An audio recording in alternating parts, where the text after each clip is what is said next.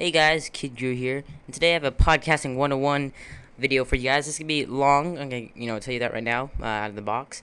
It's gonna cover how to set up a podcast, basic stuff you'll need, all that type of jazz. I know I've done a couple videos on it before, but this is going more in depth, showing some new services, my recommendations, and basic equipment you'll need. Obviously, will be a microphone to record. You don't want to go for something really cheap, but I would recommend brands like Logitech, Plantronics, Altec Lansing. You're also gonna need a headset, or if you can go for a headset with a mic built in, if you want that, or if you want to go for a separate, external mic plus headphones, because you're gonna need headphones if you have guests or anything on. You don't want them echoing if they're on your speakers, So headphones are really recommended. Obviously, a computer, portable. If you're doing, more interviews, you want to go on the go, laptop or desktop. I personally do mine on my desktop, and I find it's really handy if you have a spare machine at use when you're recording, because you can use another machine. Let's say you're doing one machine with the recording, Skype, all that stuff, and then another machine to browse for, and any Google searches or anything like that. So you want to make sure, especially if you're using one machine, that's a powerful machine that can do multitasking, like maybe a couple people on Skype while recording the conversation. And if it's video podcasting, which is a whole other subject, basically the same thing with video, I should say, but the quality comes into play. File sizes are going to be bigger, obviously, in video and all that type of stuff. So just take that into mind. So just invest in the right equipment, and yeah. And people who are wondering, I'm using the Blue Snowflake mic, which is a relatively cheap but really good podcasting mic. There's also the Samson Z01U I recommend, stuff like that. Anyways, guys, let's dive right into the software with the Voip Services, and I'll catch you in a second.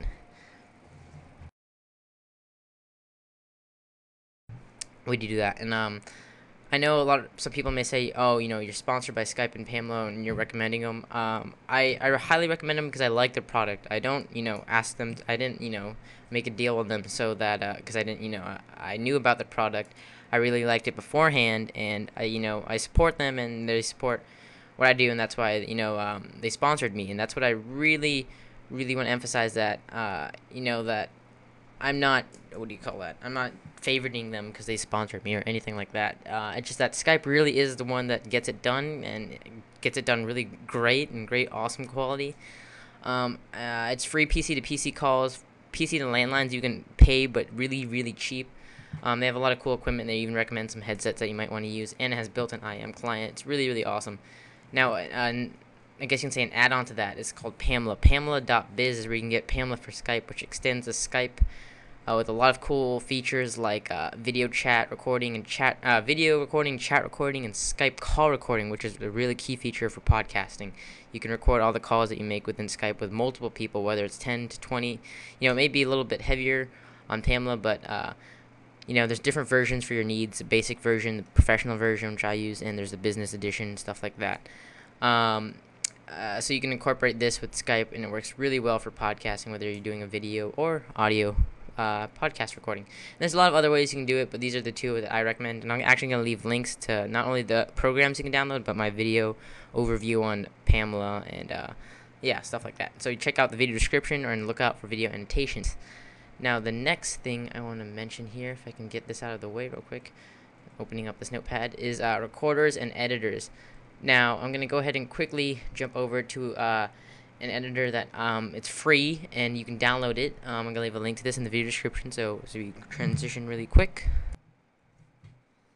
Audacity is a free cross-platform, works on Linux, Mac, and Windows.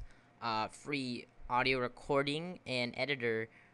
So you can record in Pamela and drop it in here and edit it. Or you can even, record in, how should I say? Sorry, my volume got turned down. Record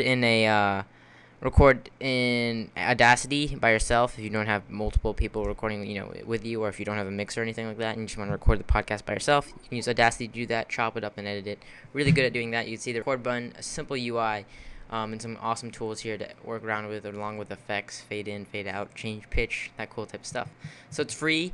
There's a lot of professional ones. I mean, there's Sound Booth for Adobe. There's I can go on and on with just all these applications. Mixcraft. There's so many, but Audacity's free, so why not try it out?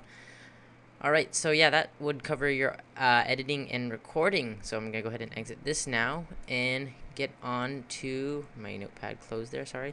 Get on with submitting the actual podcast, how to aggregate it. Now, there's a couple ways here.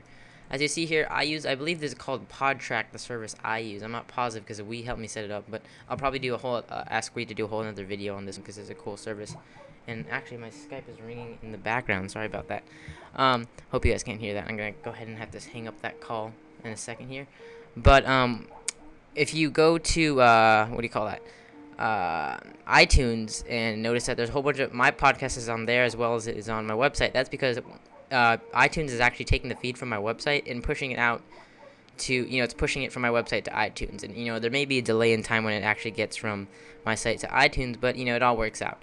Now, I've recommended in the past, and I still do, even though I don't use them. I used it when I began, probably for the first months of podcasting, a service called Podbean, which costs money. I think they have a free trial you can use, or something like that, or a free version, where they kind of aggregate it for you. So if you're lazy and you want somebody else to do it for you, Podbean can do that. Or if you have your own site and you're hosting it at like HostGator, GoDaddy, wherever, and you have, you have to obviously be aware of your disk space and stuff like that. You can store your podcast on there and make like a directory, and from that, you can kind of just store your podcast wherever, whatever folder on your website, and upload them to the website via FTP or whatever, and then use this link right here, which is a script that you take your website title in the blog, and then you put obviously whatever you want what the title of your website is, put the URL, put a description of it, put the language, copyright info, webmaster email address, enclosure description, enclosure link, enclosure type, and the enclosure size. And there's a lot of stuff. I actually don't even believe you have to fill everything out. If you just want to get more descriptive and fill everything out, then you can. Then you just hit create RSS 2.0 feed, and then after that it will actually what do you call that? It'll actually just make you a feed, and then from that feed you can post it out into iTunes or wherever, Zune Marketplace, and it'll aggregate it. So once you got that feed, I'm not gonna actually make a feed because I already have my podcast all set up. Just head over to iTunes, and I'm gonna go ahead and pull iTunes in. So go over to the iTunes store. From iTunes store, go over to podcast. Just click the tab. You don't have to click actually anything on the down drop arrow. Just click the tab itself. And then the right here, you're going to need an iTunes account for this. Be aware of that. So I'm already logged into my account, as you can see. Go to submit a podcast. I'm going to click that and let that load. And then, sorry, the mic got kind of turned here. Let me turn it back.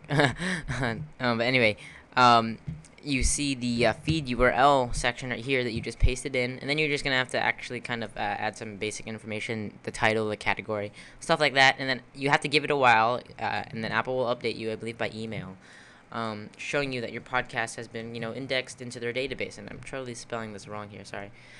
For example, now, after a while, you would just search your podcast, and mine would be Tech-World, and I'm just gonna search it. I'm gonna let iTunes go ahead and access that. Hey guys, back here. Sorry, iTunes is being really, really, I don't even know what's wrong with it right now. Actually, it's just really slow and loading up the podcast page. I'm having a feeling it's because I have an Apple update and I'm supposed to update to the latest 9.1 whatever. But anyway, after what's supposed to happen, I was just going to show you my Tech World page for the podcast, because after you aggregated that RSS feed, anytime you would upload, let's say like you see here the episode archive, I would upload episode 50. Moments later, Apple iTunes would take it from, you would check the feed, and then it would upload it into their directory, which would then be able to be pushed out from their directory of iTunes to anybody who's subscribed to that, feed on iTunes. So if you have subscribers, it's gonna take the content from your RSS feed, which is taking content from your site, over to iTunes, which will then distribute it to your subscribers. I know it's kind of a thing you would need a diagram to kind of visualize, but hope you understood it. Again, if you're doing a video podcast, you can submit the same thing through iTunes. Again, it's a little bit trickier in the equipment. You're gonna actually have to make good preparation, for when you're about to record. Have a nice, kind of setup. You don't want it looking messy around when you're, recording, especially a podcast. You want it to look professional. I mean, if that's what you're aiming for. If you're just aiming for, like, a daily vlog, that's more stuff on YouTube. But if you're looking for a podcast, invest in some good equipment. Obviously, you don't have to go out and spend $300, but, I mean, if you go out and spend something that's decent, like a Samson CO1U or a Blue mic, it's a good investment. It'll get you a long way. So guys, I hope you enjoyed this video. Hope you enjoyed the software I recommend. Don't forget to check out the link in the video description for all the stuff to set it up, whether, whatever way you decide to do it.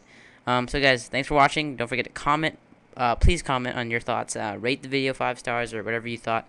it deserved. And subscribe if you're not subscribed. So thanks, guys. Check out the website at adrianstech.com and email me if any questions, concerns, or requests at adrianstech@gmail.com. And last but not least, check out our daily podcast at podcast.adrianstech.com. Thanks for listening.